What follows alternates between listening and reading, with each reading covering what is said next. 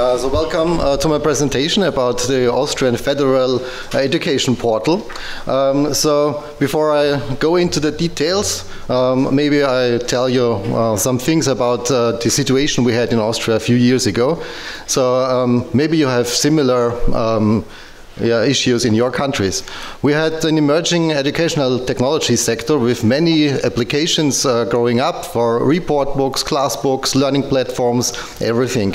And schools were able to select the products they wanted to use, but it was very hard for teachers, for students, and also for parents when they had to use multiple tools for various things, and they did not have much transparency, and they wanted to get a tool where they have every information at once. And this was the base idea of our education portal. So obviously it is not a learning platform, and that makes it different from maybe everything else you hear here at the MoodleMoot. And what we did is the following. So first of all, we implemented a single sign-on that may be used by all other applications as well. So we connect each others together.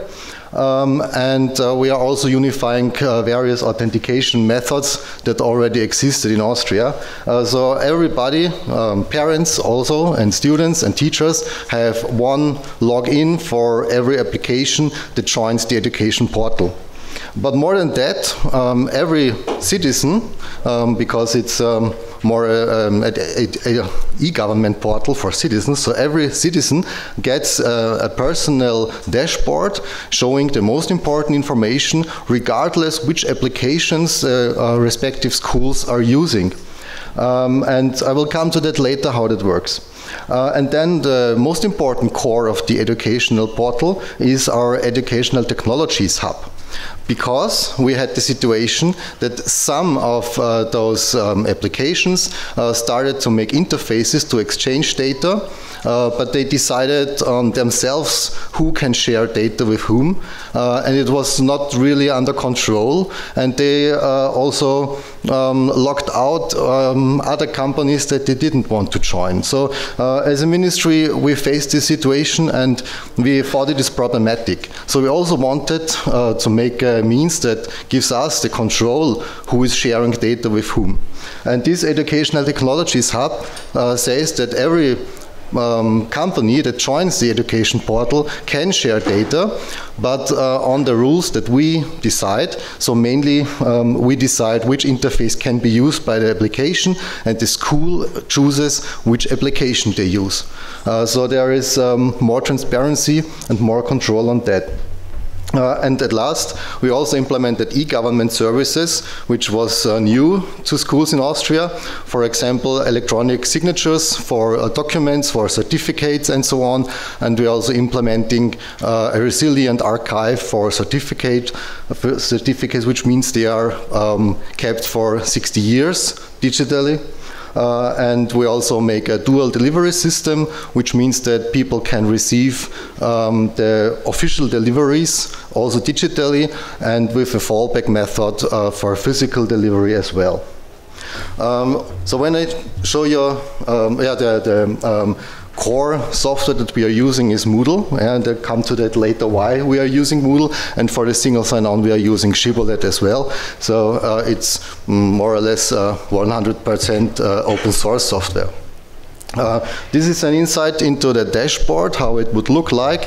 So when somebody logs in, you have a section with the news from all schools that you are affiliated to, and then you have these widget areas, and as we know which applications the schools uses, we can show them the widgets that are interesting for those people. So they have on one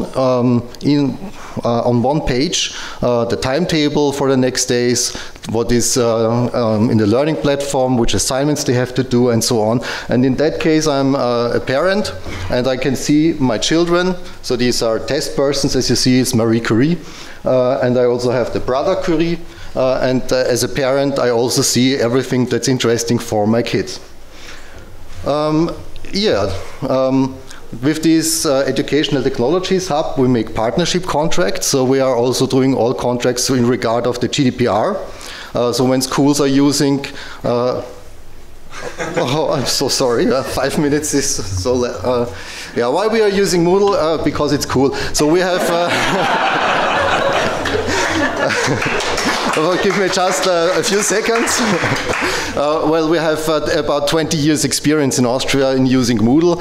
So we also as a ministry, we had the experience in how to maintain Moodle, how to develop our own things in Moodle. We have our network with Moodle partners and other developers.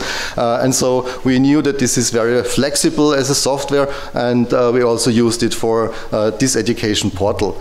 And I will not name all the figures. You can check the presentation yourself, but it's a big thing in Austria. It will cover more than a third of our population at the end. So thank you very much for your attention. And okay, so hello to all. We are Julia and my name is Sandra. We are high school teachers and are also supporting the central Moodle of Austria, eduvidual.at. And before we go on, I have one question. Are there any other school teachers in here? Oh, great. As we have the opportunity to, of two presenters, we will change things around a bit, and 5 minutes are not enough to tell you about all the cool stuff we have in the Austrian Moodle. So we decided to do a best of. So enjoy. Hello Sandra, long time to see. Hi Julia, nice to see you again. Are you using Moodle in your teaching? Of course I am, but I switched to a better Moodle. I'm using the Austrian government-supported Moodle now. Government-supported? Who is actually using it? Oh. And everything is so bureaucratic in Austria. Quite a lot of schools are using it. Some schools joined over the last 4 years, and you see how the map is growing. The cool thing about the Austrian Moodle is that you still have your own space and privacy as a school, but everybody can still work together. Okay, but I don't want to share all my school data with the other schools. Well, the world is grey.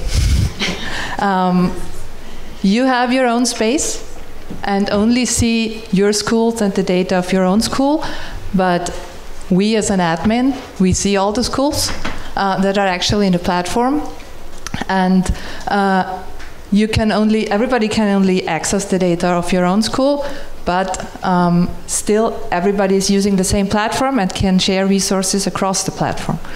So that's my next question. How can we work together? Either you are separated or not? Well, as everybody is using the same platform, you can enroll in the courses across the platform. Yeah. So, sorry. A teacher can give you an enrollment code, and you can enroll into his or her course, regardless if you're in the same school or not. You can access the course only. You can't access any data apart from your school, but you can still access the course. On this example, this user is enrolled into 5 schools.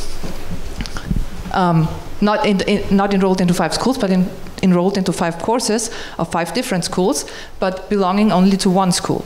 So you can still access the courses if you get an enrollment code, but you can't know which other courses this school provides.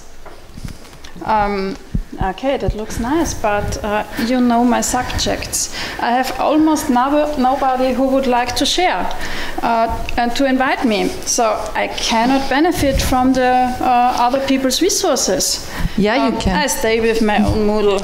No, you can still benefit from other people's resources. We have the resource library for that. So everybody can publish their own courses as an open educational resource. Everybody can access them. So make it available to the whole platform, and use and share all the resources between each other and between schools. We also have a big question bank, which is also on the system level, so that the teachers can access the questions that are made available on the system level and use them and share them with their students, and also share their own questions with the quality management team, so that they might get published within the on the system level. And if I don't want to share on system level, I still have the possibility to show only within my to share only within my school. So that's really cool. Oh, that sounds really cool. I think I will give it a try, but is it very complicated to set up? Oh no, you just have to enroll your school and everything is set up for you. The only thing you need to worry about is user management. So you need to tell which users are in your school, and that's it. Okay, thank you. Hope to see you soon. You too.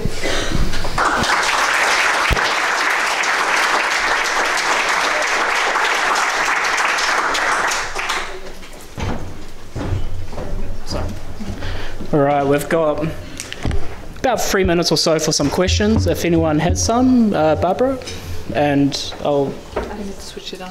Hi, yeah. Thank you so much for the presentation. I just had one question, which it's more of a clarification. Is it so that if an individual has an enrollment code, they can get into, say, 5 courses from 5 different schools or of the same school? Or is it both? Actually, you can access the course with the enrollment code. So each course has its own enrollment code, and you can get only into this one course. But it is regardless of which school you're in. You just need to be a user of the platform. And these enrollment codes, say if I'm not a part of any school, how do I get these codes? From the teacher. So the teacher is inviting you with the enrollment code to share the course. Okay, okay, got it. Thank you.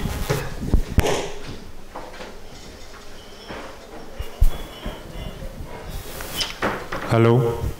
Hi. How did you manage to make the separation between schools, so as each school has their own space?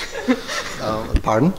How did you manage to separate each school so as each school has their own space? Did you develop something? Did you use a ready-made solution? Yes, in case of eduvidual, I was head of the learning platform for the last 5 years, and I developed a plugin, a local plugin that does the separation. In the time we started development, there was not the capability to block the access to a certain course category, so the plugin did that as well. In the meanwhile, there is this capability, so you could also make the separation with the Moodle core capabilities. But the plugin does many things beyond. So the schools get a reduced interface for the user management, for example, because as my colleague told you, the schools have to do the user management on their own, and we don't give them access to the Moodle administration, so they have their own management interface for doing so. Okay, thanks. You're welcome. That's us. Okay.